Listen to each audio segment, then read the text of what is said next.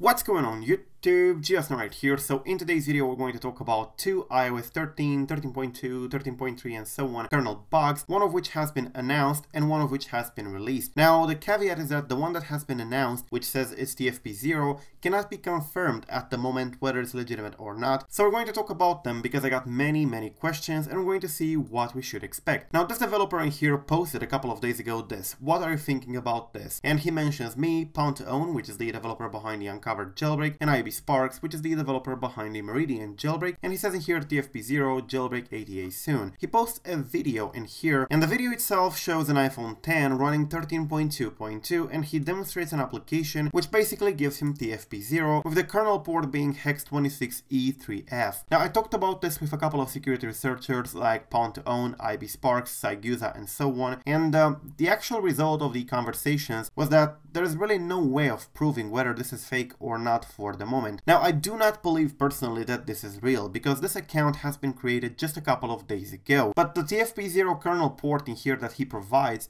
is basically legitimate according to Saigusa. It is possible to get this value in here as TFP0. Of course, Saigusa also mentioned the fact that this could simply be a jailbroken device with checkra since it's compatible, and there is really no way of telling. However, when I confronted the guy in here about the kernel task port, I told him that it might be too big for a Mac port index. He said that it's not, and iBsparks confirmed the fact that it is in fact valid. You can indeed get this value for TFP0, but that's all we know for the moment. Just because this is a valid number in here doesn't exactly mean that he got TFP0. He says that he does, and of course I don't believe it, but many people told me about it, and many people asked me to, make a video and talk about it and explain and stuff like that, and some of you even started getting mad at me because I don't believe the guy. I do believe that this is fake, and you should take it with a grain of salt, even though he says that he is going to provide the exploit soon. He says in here, quote, "I will take some time until release. See my previous tweets, but until it's ready, I will provide some video and information about the development progress. I'm actually implementing clean bailouts in order to guarantee more reliability." He says in here that he's going to wait a little bit to clean up his code and then release the exploit, so he has plans to release, but I do not believe that he does have TFP0. Many of you told me, well, why would he lie? Well, I have no idea, but I do not believe it for the moment, and the only reason I'm making this video is so that you know that even though they claim that they have TFP0 for 13.2 and 13.3 and stuff like that, that doesn't necessarily mean it's true. But yeah, I would recommend you to not believe it for the moment,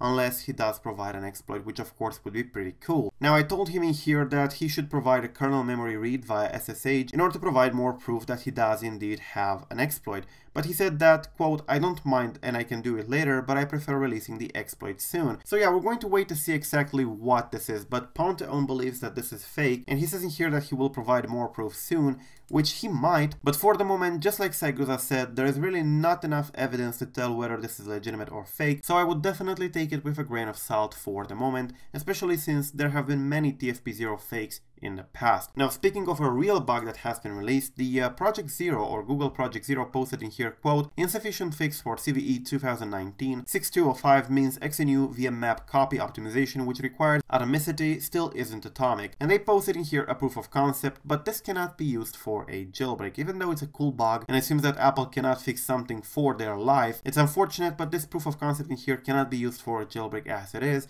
because it doesn't provide TFP0 or anything useful for the moment. So yeah, even though it was released and the Twitter account for Project Zero posted about it, that's why I know about it, it's unfortunately not very useful for the jailbreak community for the moment. It is compatible with iOS 13.x, but it's unfortunately not TFP0, so nothing we can use for the moment. And about this, yeah, I really hope that I made things clear about this account in here. He's been posting for a couple of days now that he does have TFP0, posted a video, posted a couple of pictures and stuff like that. And as I said, there's really no evidence for the moment to say that it's either real or fake. But I would tend to believe that it's fake because he's not a security researcher that I know of. He's not a security researcher that anybody knows of. And of course, the account is very new. It's been created this month, which hints to the fact that it might be fake. But yeah, I will keep you updated on that. But I really wanted to make a video about this so that people know exactly that this is indeed something sketchy, and I wouldn't believe it until we see an actual exploit, even though it has almost 3,000 views to this video in here. So yeah, that's basically it. Thank you for watching, and don't forget to check out our Jailbreak Central forum in here if you have any jailbreak questions or any jailbreak help and stuff like that. Thank you for watching. I am GeoSnow. Till the next time, peace out.